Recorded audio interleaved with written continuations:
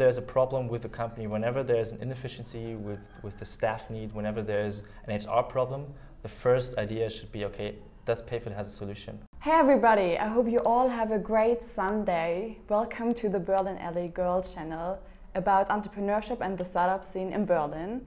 My name is Miri and today I'm together with Stephan, who is the CPO of Payfit Germany. It's so great that you're here today, Stephan. Thank you. So tell our audience, what is Payfit about and what is the vision of Payfit? Payfit is about to revolutionize the HR business. It starts with a fully digitalized payroll product. Payroll is the core of your HR.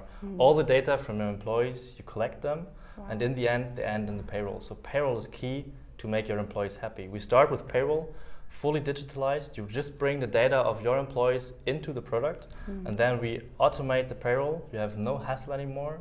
It's very efficient, and in the end, we add a lot of functionalities like time tracking, absences like holidays, and these kind of things, performance reviews, everything that's related to payroll. So that in the end, if you have a problem in HR, the first thought you should have is, hey, does Payfit has a solution? And in general, yes, we do have, I think. It's amazing. So you make life more comfortable for all companies out there. I hope so, yeah. And this week, you guys were big in the news because you raised 70 million euros. Yes. Capital. This is like so amazing. So probably you will expand and grow a lot.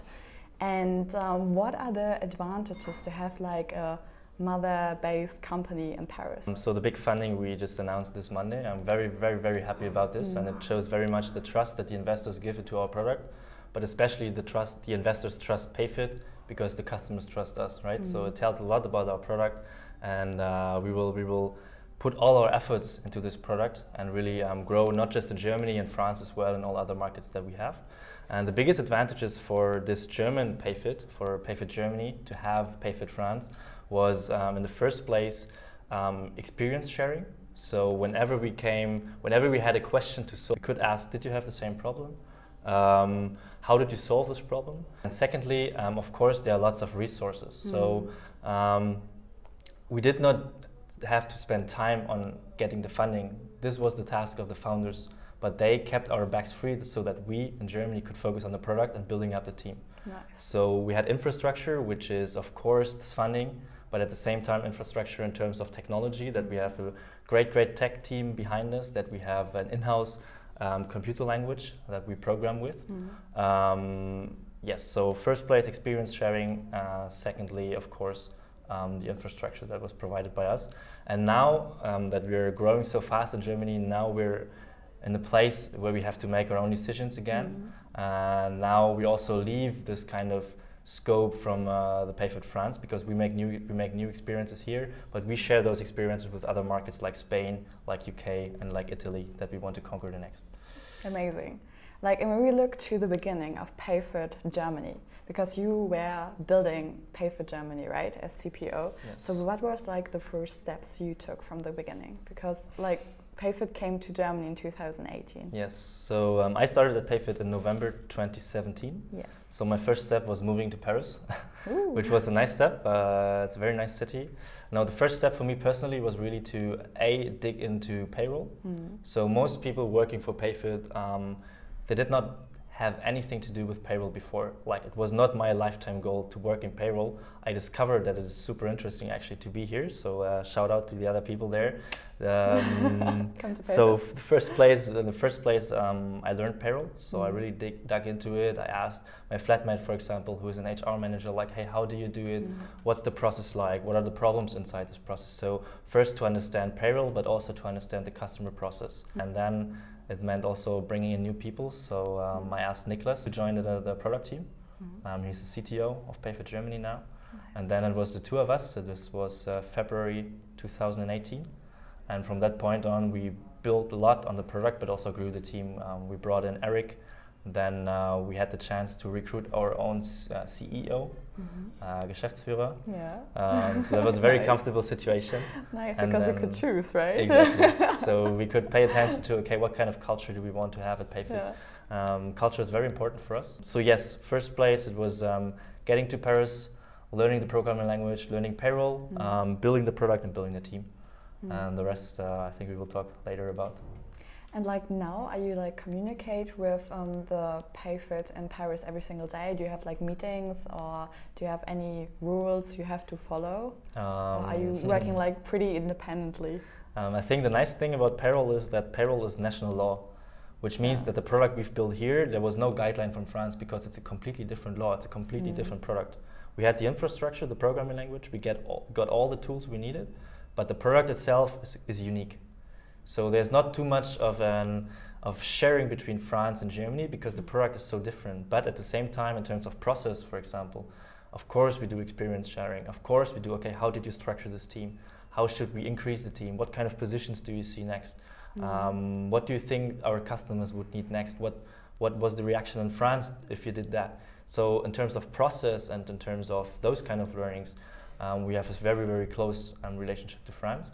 But in terms of the product and what our customers need and what we will produce next, that is a German thing. You're trying to solve problems and then to help out people or help out companies, right?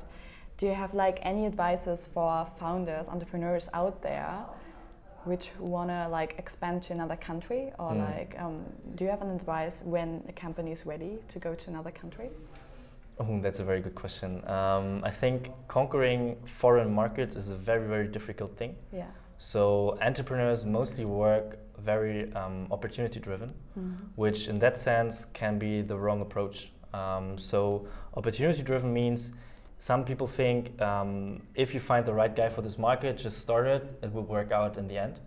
Conquering a foreign market means bringing in a different culture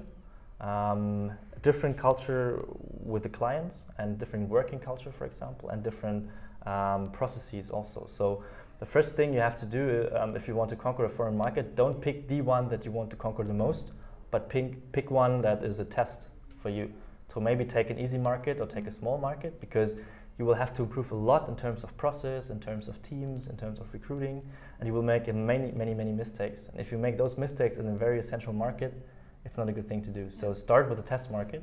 And then the second thing is you have to be very pragmatic, of course. So many founders, they trust themselves the most because they have built the company and they have built all processes. But the problem with that is most founders, they're not very experienced at the same time. So they did not have seen many different companies. So when you bring in new people, bring in also senior people, that they come with more process ideas to improve your processes. So pragmatic means you have to learn fast again, and you have to change what worked for your home market.